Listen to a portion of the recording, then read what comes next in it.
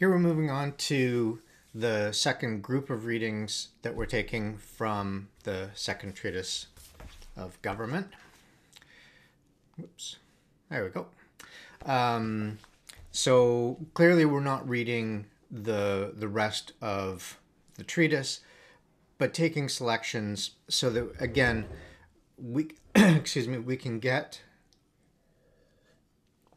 a fairly clear picture of what influence Locke had on the conceptualization of human rights.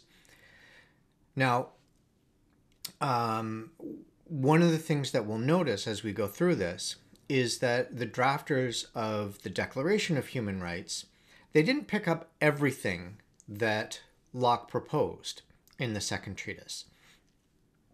They're deeply influenced by it. That's certain. But there are things that they did not fully endorse, fully take on board. So I'll flag some of those as we go.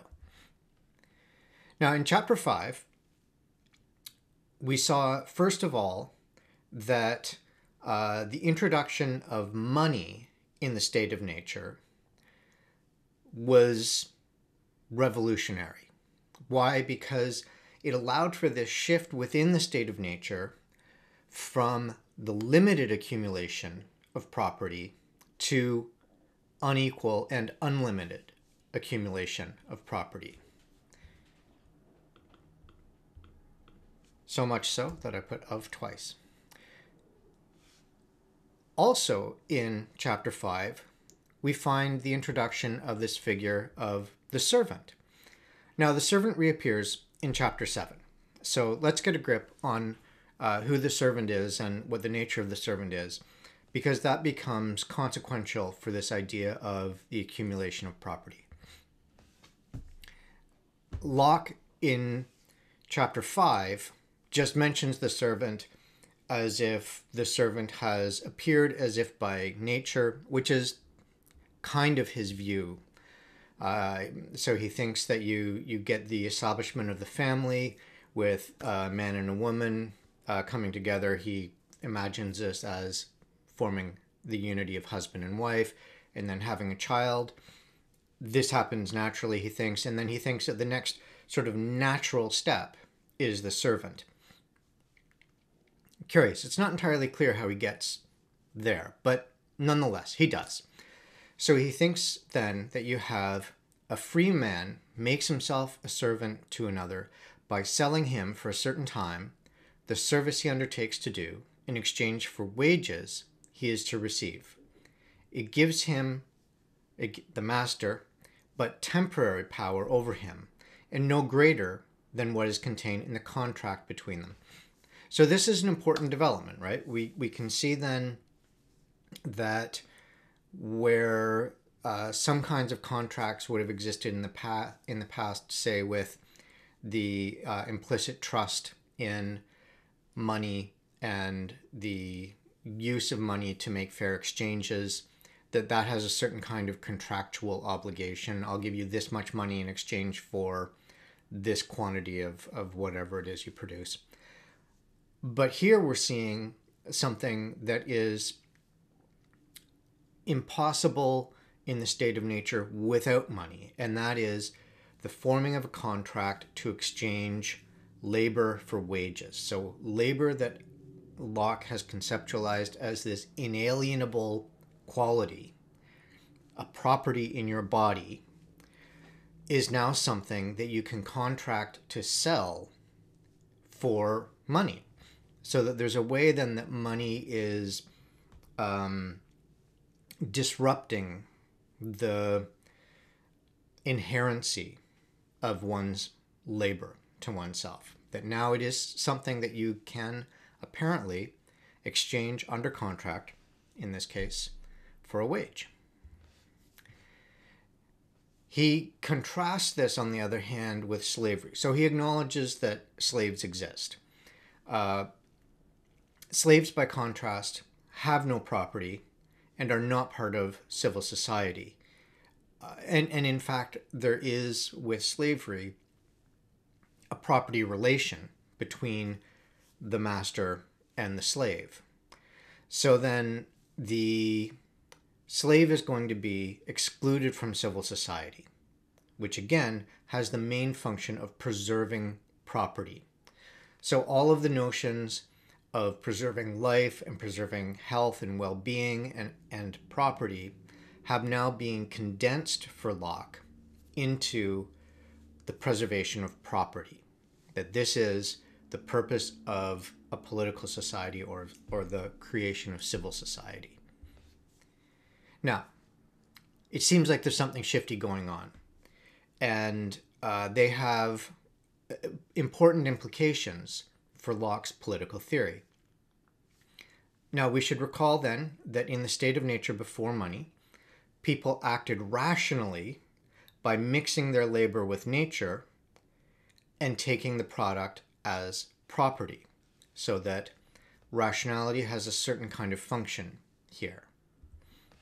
Then, with money, people could accumulate more property than they could use, so that previously the limitation was that you could only claim as your own whatever you could mix your labor with and what wouldn't spoil before you could use it, with the proviso as well that you had to leave as much and as good for others.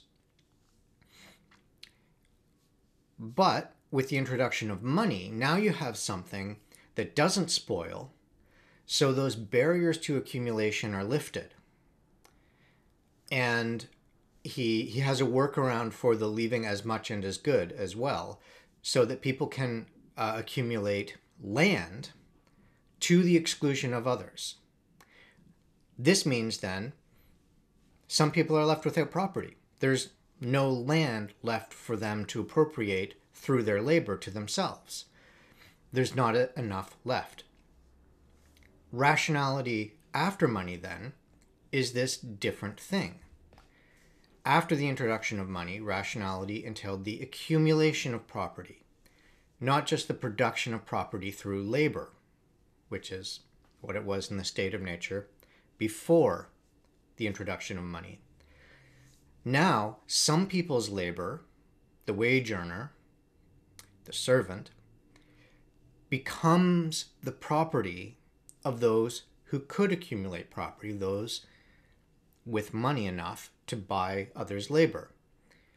And so now only the second group, those with property, exercise reason in Locke's view. This is a complete change in the landscape then. Political society exists now to protect property and requires that every one of its members has quit the state of nature and the powers of natural law contained. They've given up the freedoms that they had intrinsic to them in the state of nature for the securities that they get from entering into political society or civil society. They enter into this contractual arrangement with one another, contracting through law, to get the security for their property that the state of nature leaves perilous. And in doing so, they have to give up that absolute freedom that they had before, constrained only by the law of nature. So then, now we live in a state of law that is not the law of the state of nature, but is the law of the contract made between consenting contractors. And importantly, it applies to everybody equally. There are no exceptions to the law. And this is one of the reasons that he resists the idea of absolute monarchy. He thinks that with the absolute monarch, you have somebody exempt from law. And he says, no, that won't do. Everybody is subject to the law. Then the creation of these laws through legislative power, right? So that when you enter into the social contract, you elect or appoint or agree upon legislators who will create the laws and modify them over time, presumably, that will characterize the civil society in which you live. So then the creation of these laws through legislative power within civil society requires the consent of the majority of the society's members. So it's a straightforward majority rule proposition that Locke is offering, that the majority of those who enter into the civil society contract with one another, they are the ones who, by majority rule, generate the laws that will govern them. And yet it's not quite as simple as all that. Who are the majority, or what is the group from which the majority takes its legitimate rule? Well, they're those who have reason. And what Locke means by that is that it's those who have property. So this is an interesting wrinkle, right? Now, not just everybody who falls under the law of the civil society is in a position to constitute a majority to set the law of that civil society. Only the propertied are eligible for this. And so then it's going to be only a majority of property holders who, in Locke's view, exercise reason and therefore can generate the laws that will govern the society. He says, remember that in the state of nature before money, reason was a moral law. Quote, reason, which is that law, the state of nature, teaches all mankind who will but consult it, that being all equal and independent, no one ought to harm another in his life, health, liberty, or possessions. Now, the inclusion of the word ought here is significant. That is a term with a moral quality to it. It is a moralizing term that you, by moral duty, ought not to harm another in his life, health, liberty, or possessions. So then we have in the state of nature before money, reason is moral in nature. With money, something changes. On the one hand, we get inequality in property and politically, as it turns out. But with money, then, reason becomes something else. Now reason takes on this instrumental quality. It's the ability to calculate, which is, of course, essential for the accumulation of property.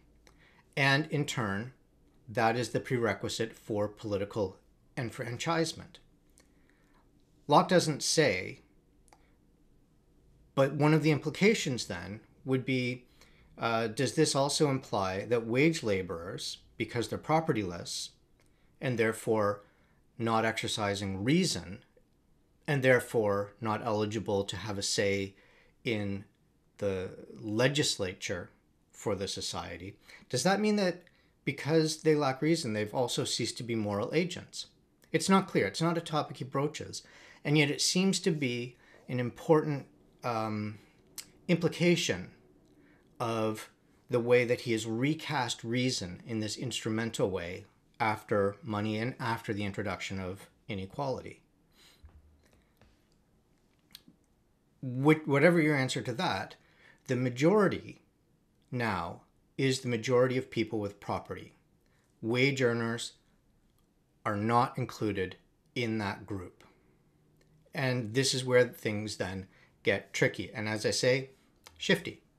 Wage laborers are subject to political society's laws, so that the law developed by the majority of property owners applies to wage laborers, even though they have no say in developing it.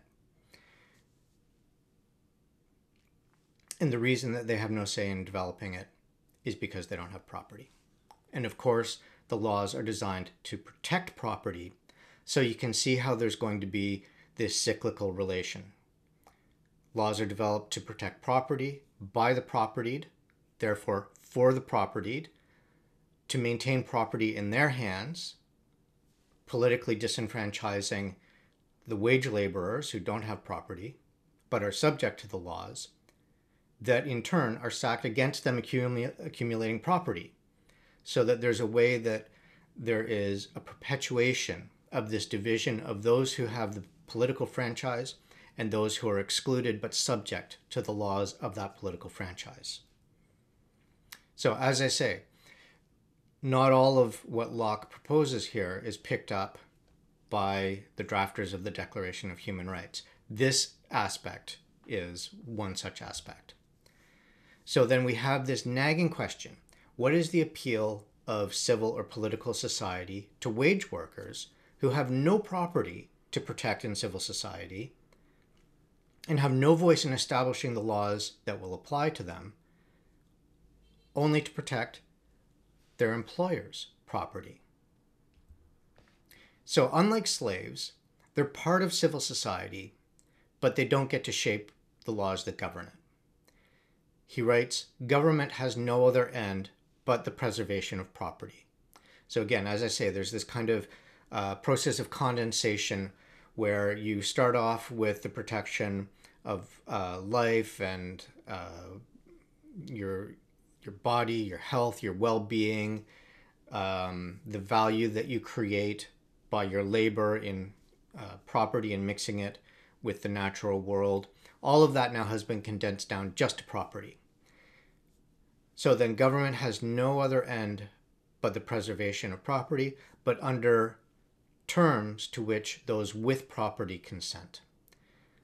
So then the only legitimate government is the government that has the consent of those it governs over with property.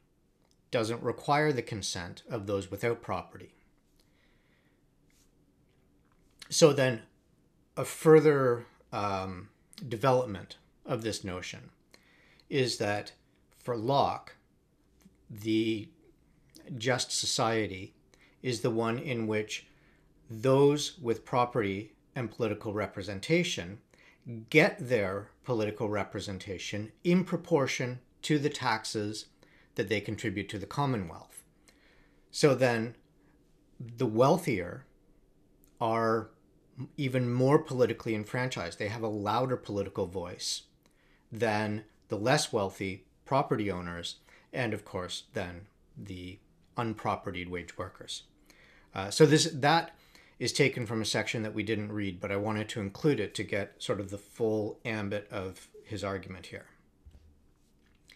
So then this aspect, political disenfranchisement of wage workers, isn't something that you find in the Declaration of Human Rights. So they're with Locke in terms of consent as the basis for legitimate rule. They're with Locke in terms of the people who are subject to laws get a voice in the formation of those laws, so that nobody then is subject to laws to which they do not consent, or at least the process of arriving at those particular laws. Again,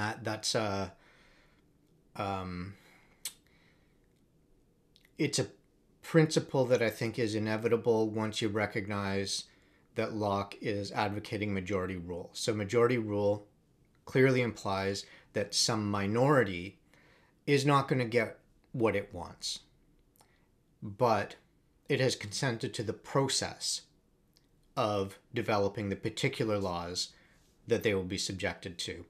And so there's a way in which they still have consent to the system of generating laws, even though they don't necessarily get the outcome that they wanted. Much like voting in elections. You don't always get the candidate that you wanted. One side wins, another side doesn't. But you endorse the system of arriving at how the leader will become a legitimate leader. Okay, so then what the Declaration does pick up, and what human rights advocates therefore do pick up, is this notion of civil society as the protection against tyranny or against arbitrary rule.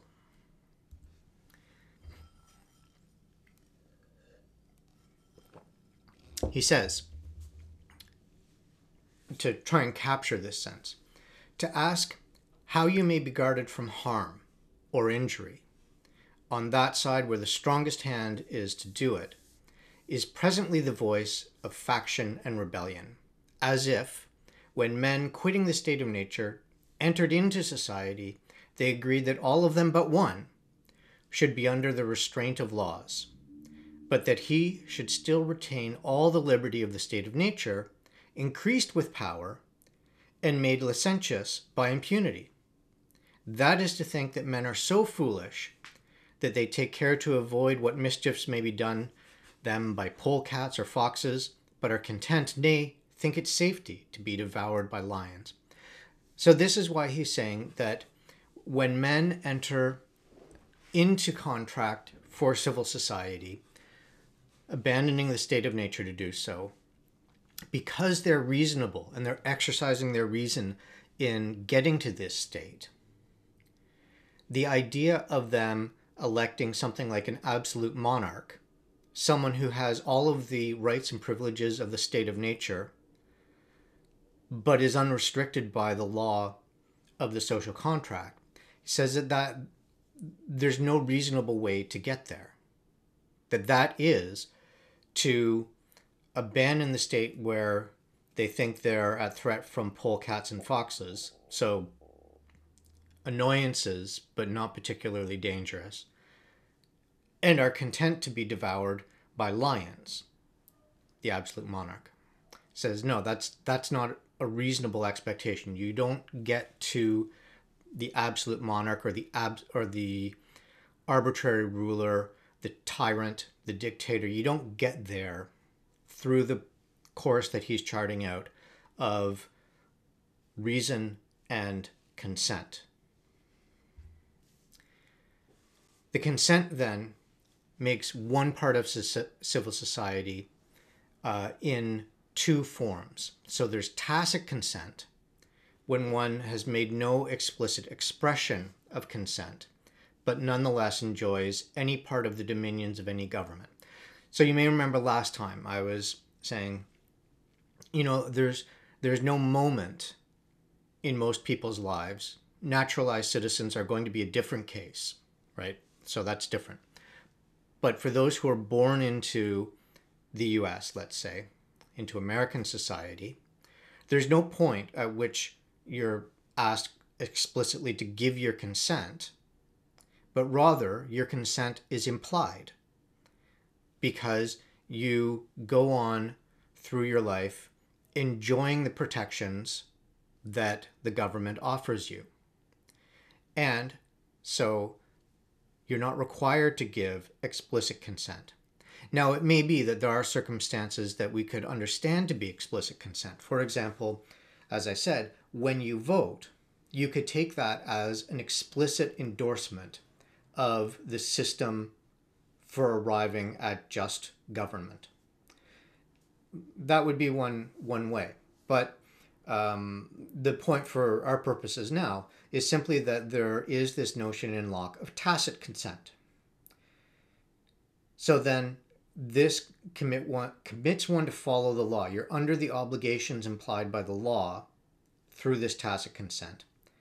But you can also leave the Commonwealth. You can leave the society to which you've given tacit but not explicit consent. You can opt to go to a different society.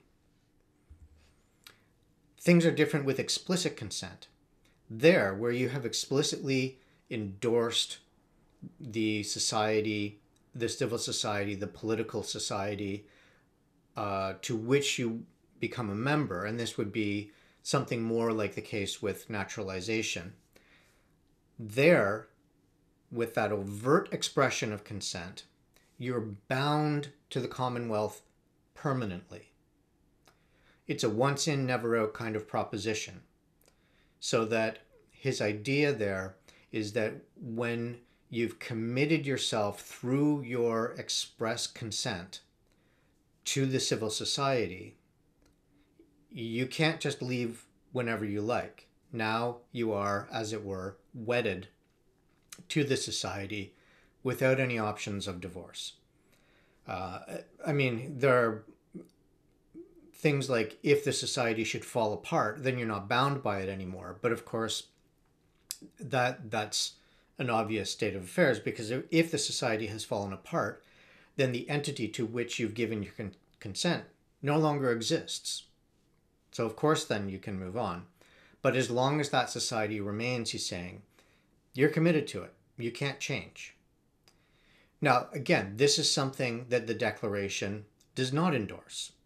It maintains the right of everyone to change nationality, to leave and come back to your society, but also just to leave and not come back and become a member of a different society, a different nation.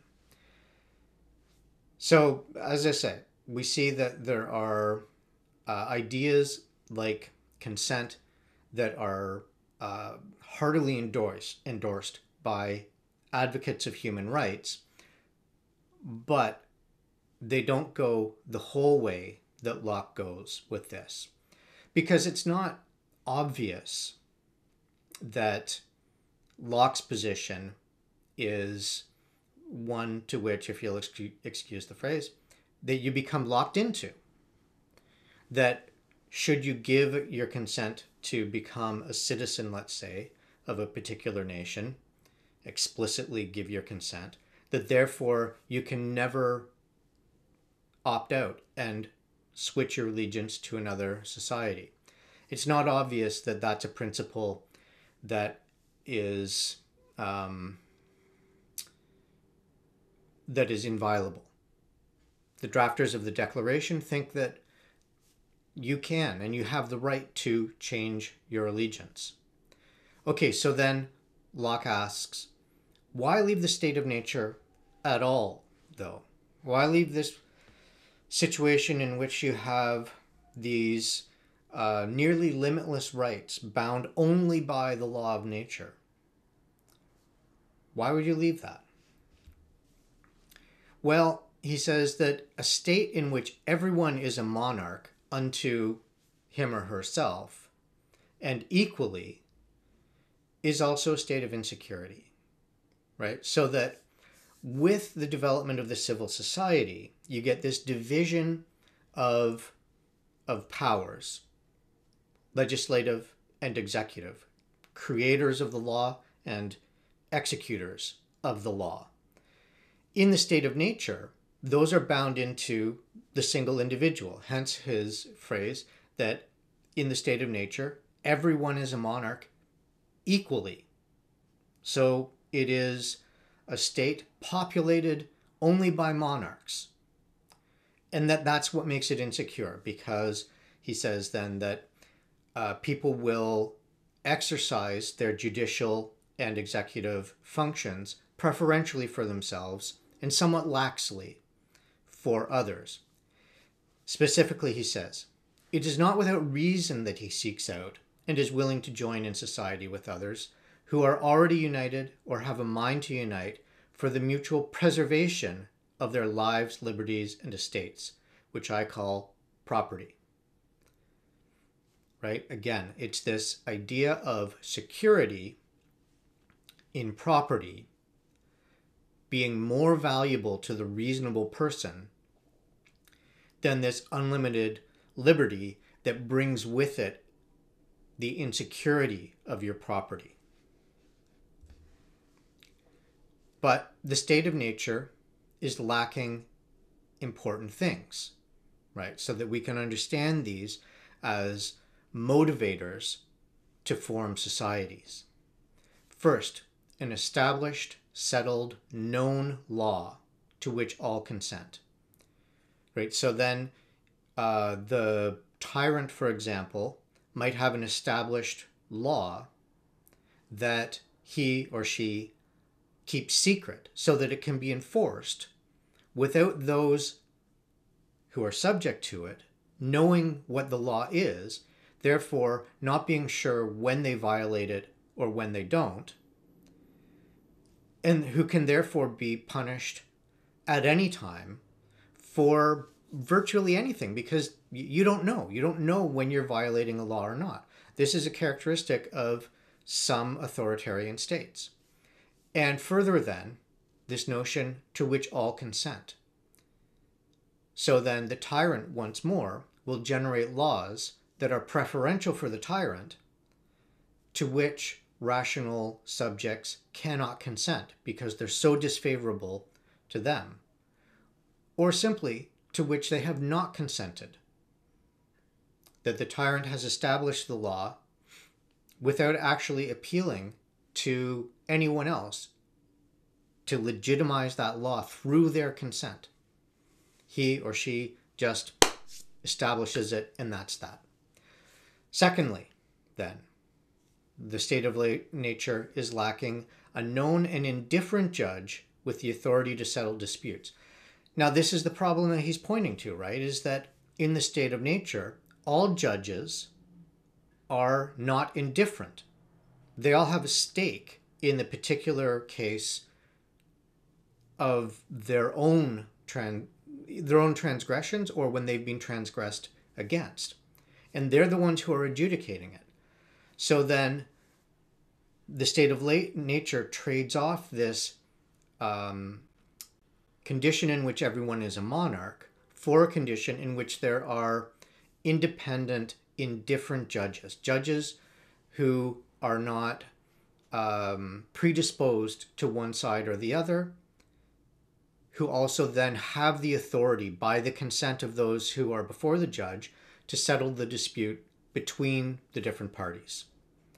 And then finally, following from that, the power to execute a sentence.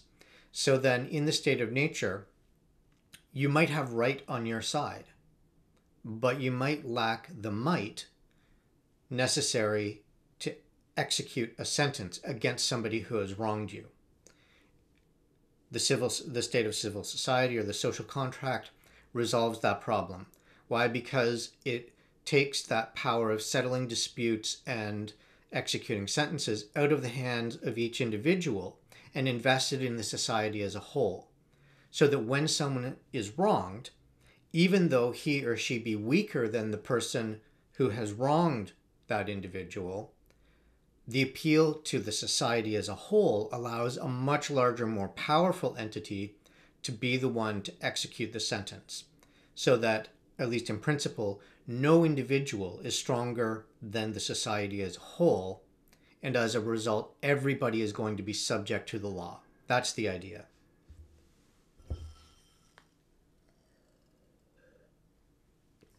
So then, in the state of nature, you have this freedom to do what you like within the law of nature, and the power to punish violators of that law, or at least the legitimacy to punish violators of the law, even though, in fact, you might, as an individual, not have the necessary strength to do it.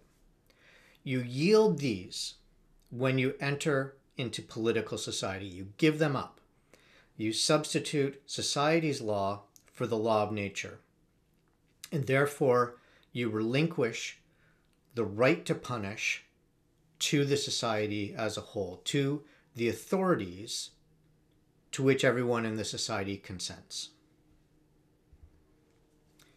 Political society, in turn, is obligated to govern, as he says, by establishing standing laws, so laws that are in existence, promulgated and known to the people by indifferent and upright judges who are to decide controversies by those laws.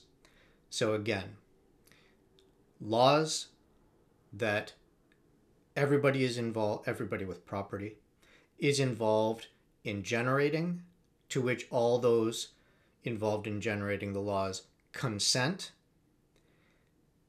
That would be the legislative part. Executed by impartial, indifferent, uninvested judges who determine the outcomes of cases in accordance with those laws, right? So that the law, of course, has to guide the judges in their decisions. And the judge just simply, in a straightforward way, decides in what way does the law apply in this case, and that's it. So the magistrate, the judge, may not usurp property, or the ruler may not usurp property. And to usurp property is tyrannical, right? Again, because usurpation implies a lack of consent to give over the property from the one from whom it is taken. So he says, tyranny is the exercise of power beyond right, which nobody can have a right to, axiomatically, right? That if you are exercising power beyond your right, you don't have a right to do that. Still, as long as the wronged party has access to the law as a remedy, then there's no justification for the resort to violence. So then he has scenarios in which a leader becomes tyrannical through the usurpation of property. And then under those circumstances, if you no longer have access to the law to resolve that dispute, because the tyrant has blocked you from gaining access to the law or from applying it, the tyrant has exempted himself or herself from the law, then you are justified in rebellion, in the use of force to overthrow the tyrant. But as long as you have access to the law to resolve your dispute, to be compensated for the wrong that has been exercised against you by the magistrate, then you're not justified in rebelling. The law of the civil society still holds, and because you are not in a state of nature, you can't take matters into your own hands and settle the dispute in the manner that appeals to you. Rather, you have to appeal to the law of the land and allow the law to work and to settle the dispute for you, to make you whole again, as it were, through the law rather than through rebellion. But when a magistrate's illegal action affects the majority of the people, directly or indirectly, and the majority is therefore unable to protect their property through law, that is, when the magistrate becomes a tyrant, then the majority is justified in overthrowing the government by force. So this is the condition in which rebellion is legitimate.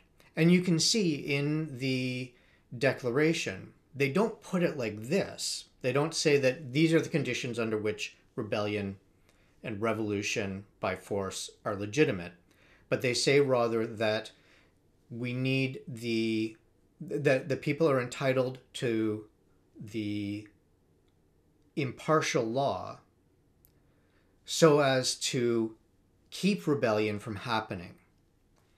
So they're turning the language slightly to say that rebellion against tyranny is a standing threat unless people have access to the law and the law applies equally to all, and that is a way of avoiding rebellion, avoiding revolution, avoiding just this reversion to the state of war. So then there's a way that the Declaration has taken up this lesson from Locke, but has approached it from a slightly different vantage point.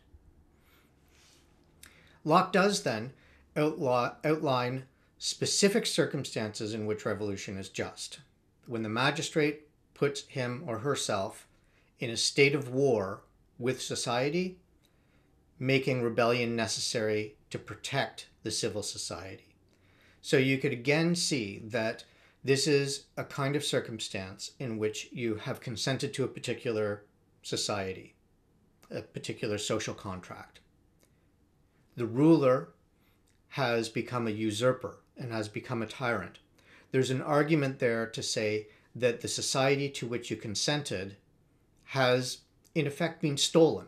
It no longer exists in the form to which you consented to. The form to which you consented. So then, you are then entitled to use force to recover that social contract that has been taken from you in the plural. And then you can restore the civil society to which you and your fellow contractors consent. Okay, so this brings us then to the end of Locke and to the end of the major figures informing the notions of human rights that we find in the Declaration, that we find broadly practiced throughout the world from the time of the Declaration in 45 onward.